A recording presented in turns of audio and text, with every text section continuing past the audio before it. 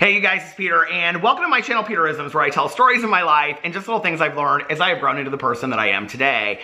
And it feels so good to be back in this chair. I just got back from a trip to LA, and I took yesterday off, and I was just like relaxing and things like that. So I was like looking through the book. I was thinking to myself, I have so many meditations that I could possibly do on here, and all of them from like the last 5 days are so fantastic. So I'm really excited about filming this today. I'm actually going to go back to February 3rd, and the meditation is called Rejecting Shame, and it is from the language of letting go.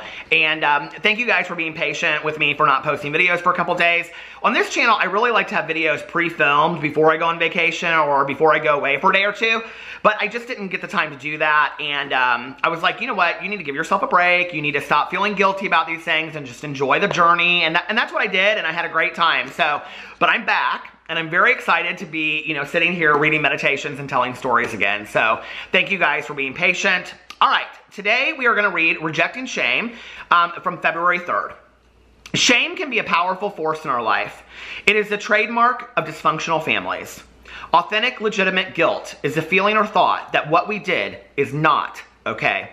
It indicates that our behavior needs to be corrected or altered, or an amend needs to be made.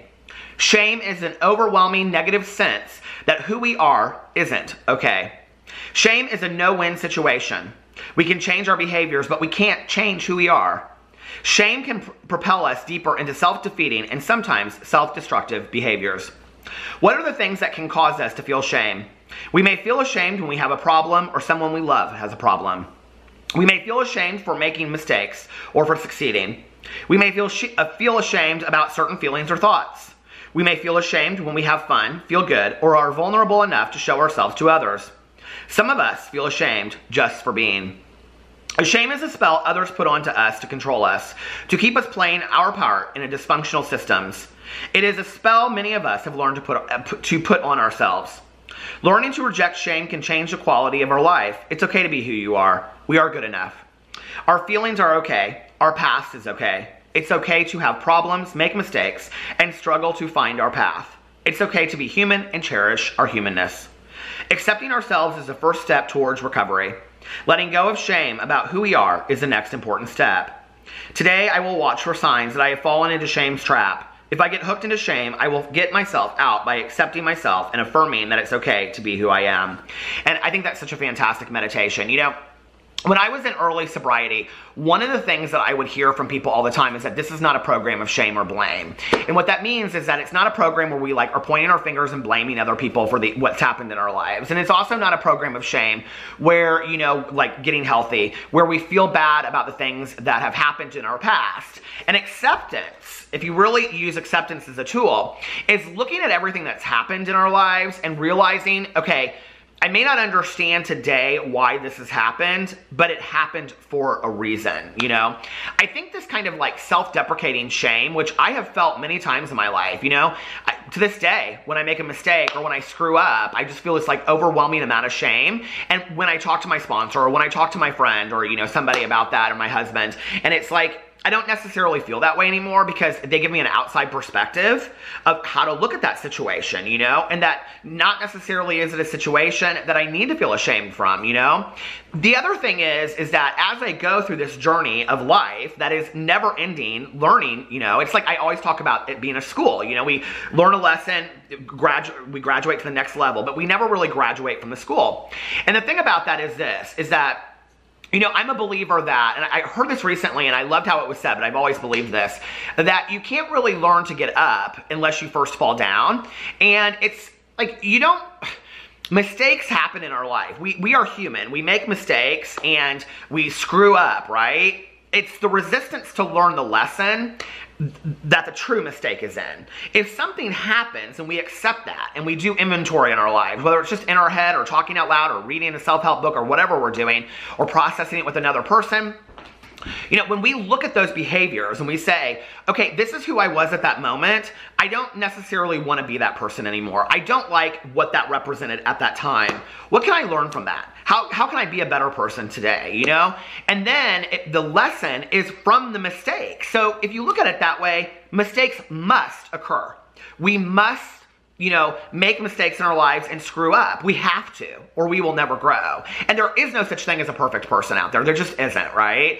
So when we're sitting there and we're like comparing ourselves to other people, you know, and it's like, oh, they got this or they got that. But like most people have learned from their mistakes. I know I have, you know, and it can be as simple as like, you know, when you think about it from like a logistical point of view, not necessarily, I'm trying to think of like something funny that's happened in my life where, you know, I'm like, you know, okay, it's like popping popcorn in the microwave.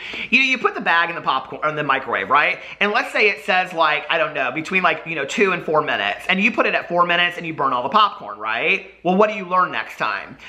To put it on not as many minutes and to stand in front of the microwave and listen to it as the last pop comes on, right? But like, let's say the second time that you do it, you know, you put it at 3 minutes and you stand there and it's like, you still like burn a lot of the popcorn because you weren't standing there listening to the last. So the next time you stand there, you're like, okay, I'm gonna really listen to it. As soon as it stops popping, then I'm gonna take the popcorn out of the microwave, right? So it may take us a couple tries to really get it, you know?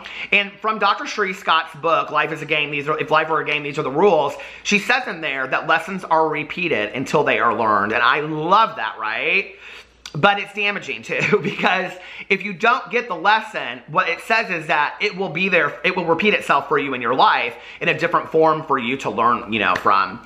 There is like this poem, and it's like a recovery poem or a treatment poem. I don't know where it comes from, but we used to have it on this piece of paper when I worked in treatment back in the day, and it was like a lesson that we would do.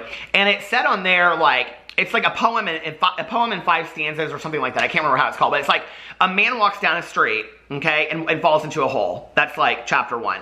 Chapter 2 is a man walks down a street, sees a hole, falls into it. Chapter 3, man walks down a street, sees a hole. I gotta make sure I get this right. Man walks down the street, sees the hole, steps over it, falls into it. Man walks down the street, sees the hole, walks around it. Chapter 4 or chapter 5, man walks down a different street. I mean, that's kind of how life is, right? Like, we have to learn over time that what we're doing isn't working, and maybe like these things that we've done, we could be better people if we would accept the lesson. But a lot of us don't want to accept the lesson right away, you know? Even when it's right in front of our face, saying, hello, I'm a lesson, listen, I'm a lesson, I'm your teacher. And teachers come in many forms. You know, I was talking about this on my vlog the other night. My teachers don't always come to me in the kindest way, you know? They're not always the people that I want to be teaching me lessons, you know? And in life, I have to remember that. Lessons come in many forms, in many ways, and I have to be accepting to the lesson, not necessarily the way that it's been, you know, provided to me, and that's just how the world works. I like to find the meaning in things, you know?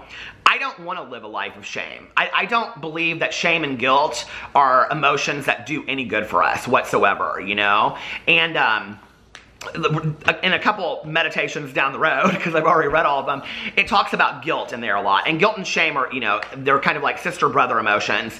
And, you know, what's interesting about guilt is that guilt is really about taking responsibility, often for things that we don't really have a whole lot of control over.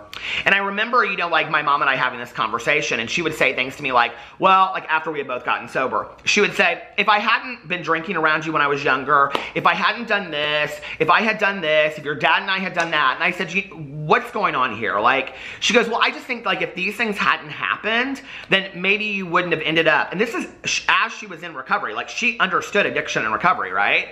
And one day, we had that conversation many times, but one day I said to her, I said, you know, Mom, I said, you know, you really like give me, you know, accolades on like how much I've grown as a person, or how I'm a better person today than I would be had I not gone through what I was, or what I went through. By you saying those things, that's you taking responsibility over my growth. Like, that's not fair, right? Like, I need to take responsibility of my own mistakes, so that I also am able to, down the road, own my successes and my self-worth and my growth. Like, that's only fair, right?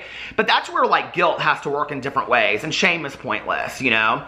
And I think that shame is something that's also taught to us over time. You know, when I was talking in here about dysfunctional families, it's interesting because I think, like, depending on what kind of family you grew up in, you know, like, you know, I have lots of friends of mine that really, to this day, like, struggle with feeling immense shame over very small things. And I'm like, you know, why do you feel that way? why do you feel that way? I don't get it, you know? And when I look at their family and I look at the systems of their family and they talk about their family and the things that their mother said to them, and, you know, my mom kind of talked a little bit about this with her mom, you know, that like my mom and my aunt came from a very critical family. And so there was always like what you could do to better yourself, what you weren't doing that was good enough. And, you know, like I didn't receive that as much from my mom. I did in some ways. Like I would walk down to go to school and she'd say, "You're not going to wear that, are you?" Like she would say that to me. Like she loved my friends being different and weird and individuals. But like if it was me, she was very protective of that. My aunt was very hard on my cousin, like when she was growing up, you know, and like all about like, you know, all kinds of issues.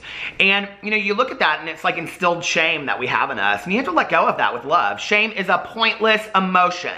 If anybody can explain to me why shame and guilt is achieving anything in their lives, then I will think differently about that and think that it's a really great emotion and it does us a lot of good. But until then, and nobody's ever been able to prove that to me, I just don't believe it. I just don't believe that guilt and shame do us any good. You know, I would rather learn from those feelings and those emotions and accept myself and say, you know what, life is too short. It's not a dress rehearsal. I'm not going to continue to feel ashamed about myself or feel guilty about things that have happened. And honestly, guilt about things we've done in our past is a resistance to move forward as well as a resistance to learn the lesson. I want to learn the lesson today. I want to be a better person. If mistakes are going to happen in my life, if I'm going to screw up, if I'm going to fall down, damn it, I'm going to get back up and I'm going to learn from the mistake and I'm going to be a better person because that's what life is all about. It's not a dress rehearsal. I love you guys and I will see you tomorrow. Bye.